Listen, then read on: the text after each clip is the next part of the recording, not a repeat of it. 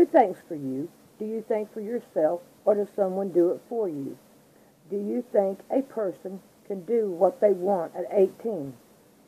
Is it okay if they drink a beer or have sex, get married, which is a society or reality recognizing union or legal contract between spouse that establishes right between them, that is three parties, man, woman, and government. Now wait, the government says it's between spouse, a husband and wife considered in a relation to their partner. So he became a she. What do you think? God was wrong in making you who you are? He does not think so, and he is right. Why do I say?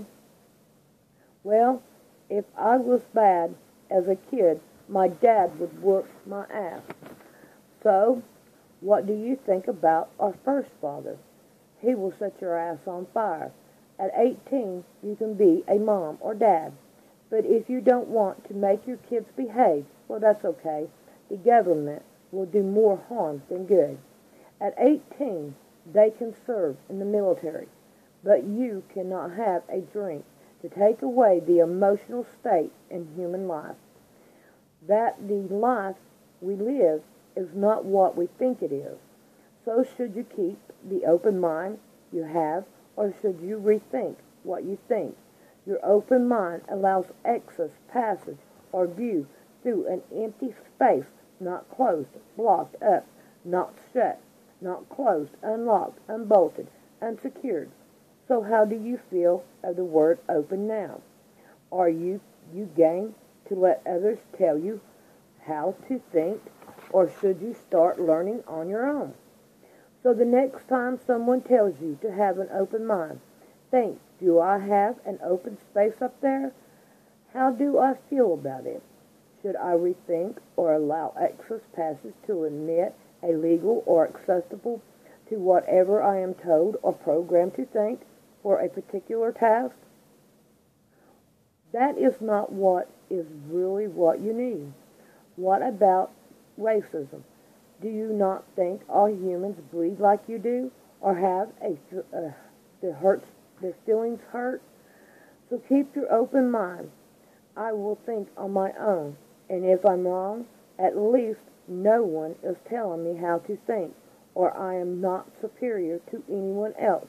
Race is just the way that the government keeps us fighting and think they are more inferior or superior to you and me, and teaching you there was a way, not God.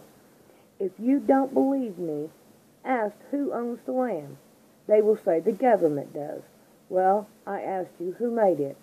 How about 3-year-old having sex?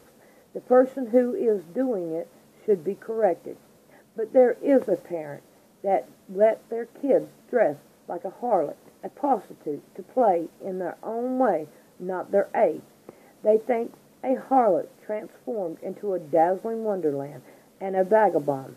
Your open mind will lead you down a road that will follow you the rest of your life. Even if you move and you can't go back, people say the Bible is full of contradictions, but I think we need to look at the open mind and see what is contradicting to get your mind on the locked down mode road. The KJV will help you close your space that others are taking over, and think about the consequences of your action. Or do you consider will not be what is the importance, value, or interest of your life? The open mind, think logic, not what others want you to think, but what God does, your Father, Creator God.